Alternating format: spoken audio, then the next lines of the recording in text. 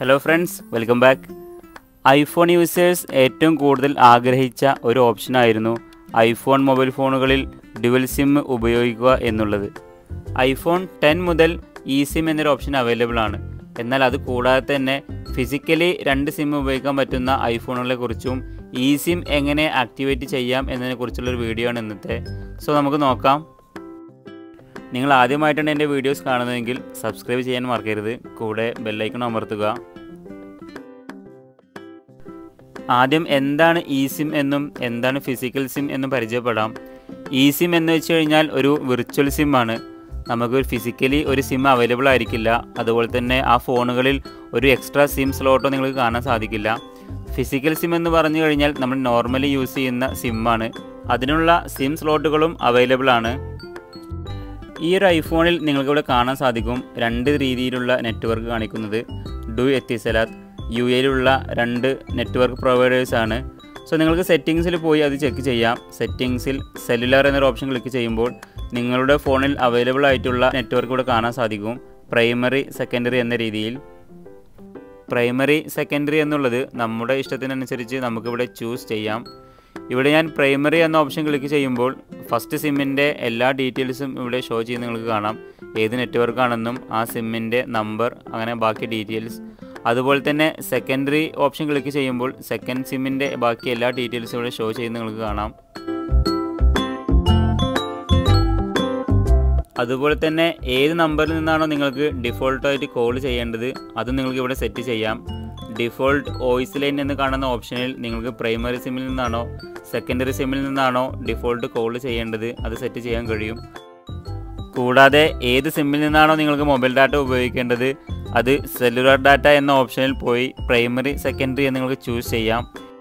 ഇത്രയും ഡീറ്റെയിൽ ആയിട്ട് പറയാൻ കാരണം ഐഫോണിൽ ഡ്യുവൽ സിം സെറ്റിങ്സ് എന്നുള്ളത് ആദ്യമായിട്ടാണ്. അതുകൊണ്ടാണ് ഐഫോൺ യൂസേഴ്സിന് വേണ്ടി ഇത്രയും ഡീറ്റെയിൽ ആയിട്ട് പറഞ്ഞത്. ഇവിടെ ഞാൻ 2 ഫിസിക്കൽ സിമ്മാണ് ഉപയോഗിച്ചിട്ടുള്ളത്. ആപ്പിൾ കമ്പനി പുറത്തിറക്കിയ ഐഫോൺ XS Max മുതൽ ചില എഡിഷൻ ഫോണുകളിൽ മാത്രമാണ് ഈ ഒരു ഓപ്ഷൻ അവൈലബിൾ ആയിട്ടുള്ളത്. ഏതെല്ലാം എഡിഷൻസിലാണ് ഈ ഓപ്ഷൻ ഉള്ളതെന്നും എങ്ങനെയാണ് ഒരു ഐഫോണിൻ്റെ എഡിഷൻ ചെക്ക് ചെയ്യുക എന്നുള്ളതാണ് കാണിക്കാൻ പോകുന്നത്. നിങ്ങളുടെ സെറ്റിങ്സിൽ ജനറൽ എബൌട്ടിൽ പോയി കഴിഞ്ഞാൽ നിങ്ങളുടെ ഫോണിൻ്റെ സീരിയൽ നമ്പർ, മോഡൽ നമ്പറൊക്കെ കാണിക്കുന്നുണ്ട്. ഇവിടെ നിങ്ങൾ മോഡൽ നമ്പർ എന്ന് കാണിക്കുന്ന ഭാഗത്ത് ജസ്റ്റ് ഒന്ന് ടാപ്പ് ചെയ്ത് കഴിഞ്ഞാൽ നിങ്ങൾക്ക് മോഡൽ നമ്പർ മാറി വേറെ ഒരു സീരിയൽ നമ്പർ വരുന്നത് കാണാം.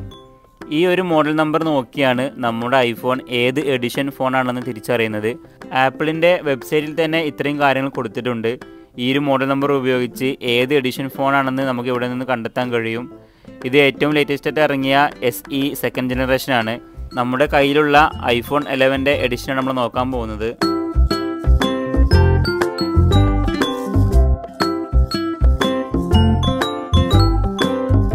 നമ്മൾ നേരത്തെ ചെക്ക് ചെയ്ത മോഡൽ നമ്പർ A2223 എന്നുള്ളത് China, mainland, Hong Kong and Macao എന്നീ എഡിഷനാണ്. ഈ എഡിഷൻസിൽ മാത്രമാണ് ഫിസിക്കലി ഡ്യുവൽ സിം ഉപയോഗിക്കാൻ നമുക്ക് കഴിയുകയുള്ളൂ. ഇന്ത്യൻ മാർക്കറ്റുകളിൽ ഇത് അവൈലബിൾ ആണോ എന്നറിയില്ല. ഗൾഫ് രാജ്യങ്ങളിൽ ഇത് വളരെ സുലഭമാണ്. ഐഫോൺ 10 മുതലുള്ള എല്ലാ എഡിഷൻസ് ഫോണുകളിലും eSIM എന്നൊരു ഓപ്ഷൻ അവൈലബിൾ ആണ്. eSIM ഓപ്ഷൻ ഉപയോഗിച്ച് എങ്ങനെയാണ് ഡ്യുവൽ സിം ആക്ടിവേറ്റ് ചെയ്യുക എന്നാണ് പറയാൻ പോകുന്നത്.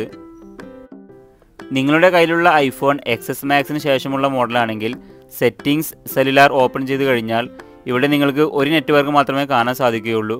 കാരണം ഫിസിക്കലി ഒരു സിം സ്ലോട്ട് മാത്രം ഉള്ള ഫോണുകളാണ്. നിങ്ങൾക്കിവിടെ eSIM ആക്ടിവേറ്റ് ചെയ്യാൻ വേണ്ടി താഴെ ആഡ് സെല്ലുലാർ പ്ലാൻ എന്നൊരു ഓപ്ഷൻ കാണാം. നിങ്ങളത് ഓപ്പൺ ചെയ്യുമ്പോൾ ഓട്ടോമാറ്റിക് ക്യാമറ ഓപ്പണായി ഒരു QR കോഡ് സ്കാൻ ചെയ്യാനാണ് പറയുന്നത്. ഈ ഒരു QR കോഡ് ലഭിക്കാൻ വളരെ ഈസിയാണ്. ഇപ്പോഴും ഒരുപാട് പേർക്ക് അറിയാത്തൊരു കാര്യം കൂടിയാണ്. ഇന്ത്യയിൽ ജിയോ, എയർടെൽ എന്നീ സിം നെറ്റ്വർക്ക് ഇപ്പോഴിത് അവൈലബിൾ ആക്കിയിട്ടുണ്ട്. ജിയോ eSIM എടുക്കാൻ വളരെ ഈസിയാണ്, ഫ്രീ ഓഫ് കോസ്റ്റും കൂടിയാണ്. നിങ്ങളുടെ അടുത്തുള്ള മൈ ജിയോ സ്റ്റോറിൽ ചെന്നതിന് ശേഷം നിങ്ങളുടെ ഫോണിൻ്റെ മോഡൽ നമ്പർ IME ചെക്ക് ചെയ്തതിന് ശേഷം നിങ്ങൾക്ക് ഇതുപോലൊരു SMS ആണ് ലഭിക്കുക. QR കോഡിന് പകരം നിങ്ങൾക്ക് എൻ്റർ ഡീറ്റെയിൽസ് മാനുവലി എന്ന ഓപ്ഷൻ ഉപയോഗിച്ച് ഈ ആക്ടിവേഷൻ കോഡും അതുപോലെ തന്നെ ഈ ഒരു അഡ്രസ്സും നിങ്ങൾക്ക് ഇവിടെ ടൈപ്പ് ചെയ്ത് കൊടുക്കാൻ കഴിയും.